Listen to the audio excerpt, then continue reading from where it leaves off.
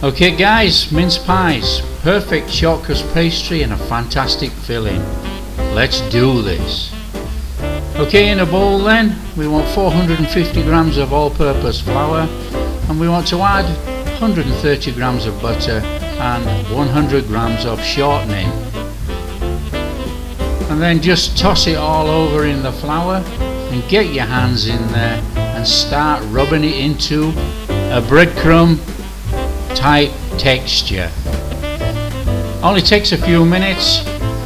Give it a good rub down and your breadcrumbs will just appear.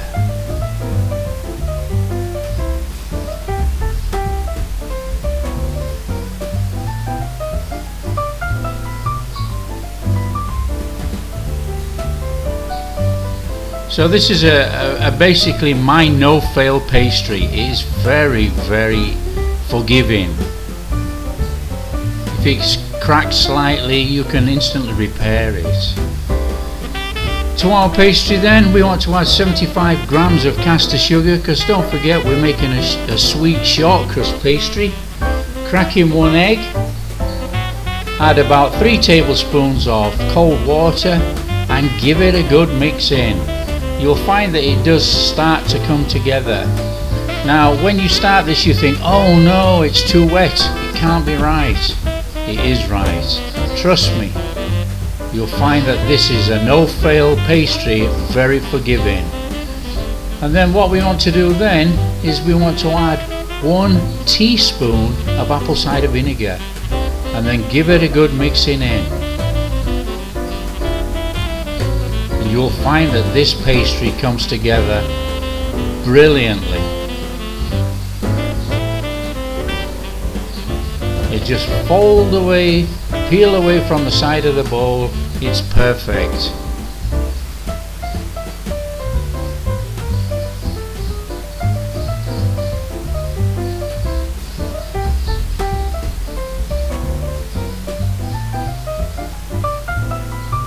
There we go, just look at the crumb inside here. Absolutely perfect, no fail pastry every time.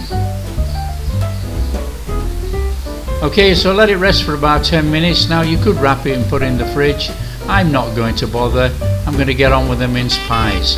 Now what you need to do, you need to split the pastry into 1/3, 2/3. 2/3 is for the bottom and 1/3 for the tops.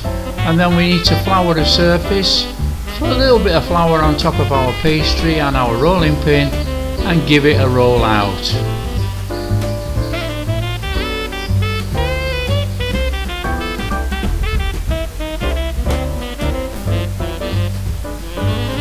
Now I'm using a muffin tin today, so I want to be cutting this out with about a 3.5 inch cookie cutter, but I'm actually going to turn it over and use the top side of the cookie cutter, which will probably be round about 4 inches to go inside the muffin tin. I like deep mince pies, so I'm using a muffin tin. Obviously you can use any tin that you like. So once you've cut it out then, put it on your muffin tin, and what you need to do, you need to be a little bit careful in actually folding it inside the tin. Now it's very easy to do, and if it does tear, you know, this pastry is absolutely super forgiving and can be repaired immediately as you work it. Now if you have long fingernails, you can roll up a piece of pastry and just push it down inside. So what we need to do then, we need to do all our muffin tray with our pastry. Now don't forget, look, even mine cracked here. It's so forgiving, the pastry. It's perfect, no fail pastry. Simple to repair every time. Okay, so complete your muffin tray with all your pastry bases.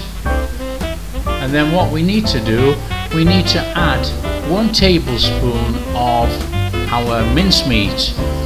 Now we will fill these about 3/4 full, because don't forget with our mincemeat it will steam inside the pie when it's cooking.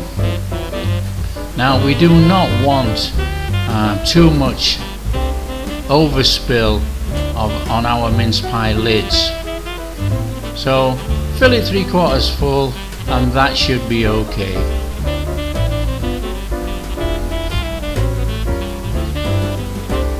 And what we need to do then, we need to take our 1/3 of pastry and roll that out for our lids. So roll it out to about the same thickness if you made the base. Now I'm just using the cookie cutter again, but this time the right way around. Dampen the edges with a little bit of water on the base pastry and then press the lids down gently. The water is our glue and it will stick the lid perfectly.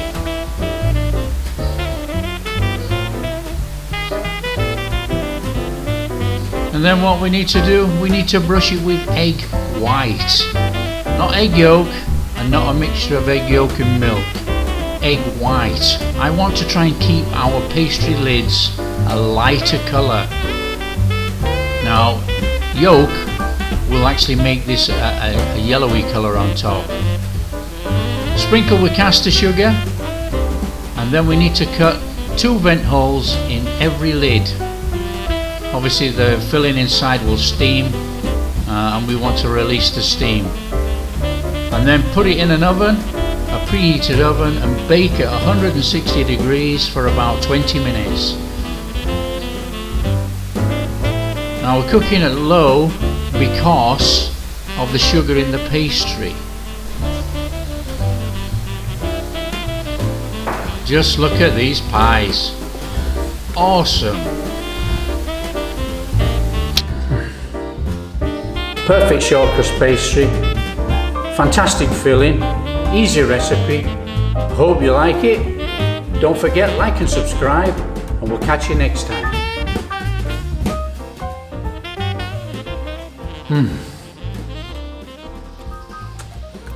Awesome.